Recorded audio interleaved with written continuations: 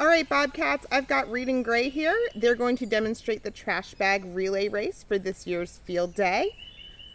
You will need 2 trash bags if there's 2 people racing. If you don't have trash bags, you can use another type of bag that you might find in your house.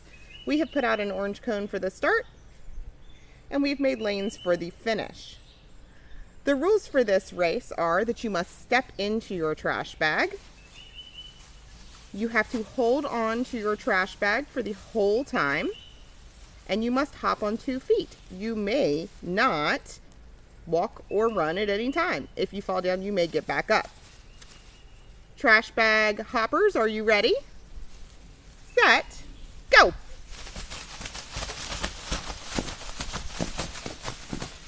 Oh, that was a close one, but Reed pulled that one out. Congratulations, Reed. Bobcats, that's how you will complete your trash bag race.